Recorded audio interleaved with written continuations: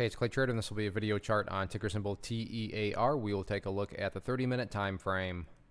Real quick, what do I mean by 30-minute in case maybe you're new to charts? Instead of each one of these candlesticks here representing 1 day's worth of price action, which is what you would normally see, each one represents 30 minutes. So all this here may look like several days worth of time. It's actually just today's price action broken down into 30-minute time slices.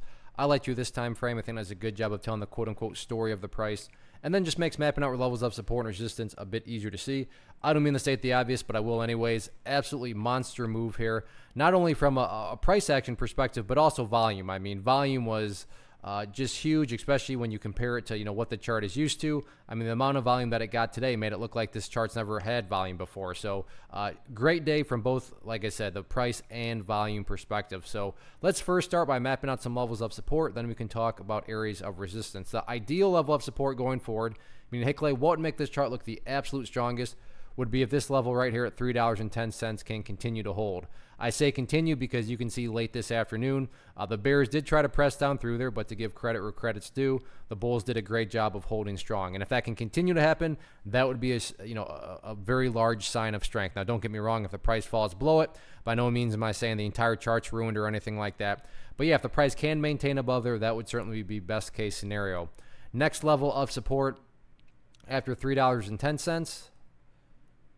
Be down there at that point, which sits at $2.80. And then taking a step back and looking at the big picture of things. So if you're somebody that just says, Clay, look, just give me a very simplistic way to measure the health of the move. This right here being defined as the move. So how can we measure the health of that? Just keep it on that purple line right there, which is the 50-period simple moving average. Keyword there being moving. So as time goes by, that purple line is going to continue to move up and up and up.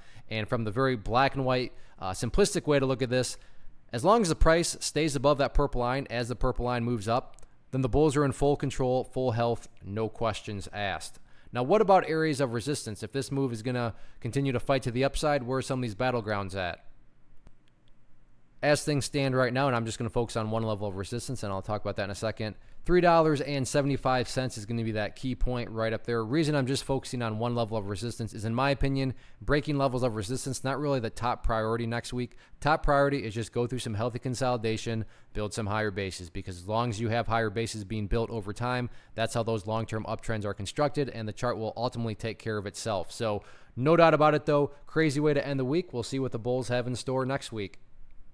One of the biggest questions that I get is, hey Clay, how do you find the stocks that you trade? So what I've done is put together a free resource guide where I talk about the tools that I use to locate stocks that I find interesting and think may have potential. So if that sounds like something that could add value to you as a trader, then click on the image that is up on the screen right now and I will email you the guide. The guide itself is very short and to the point, and best part, it's completely free.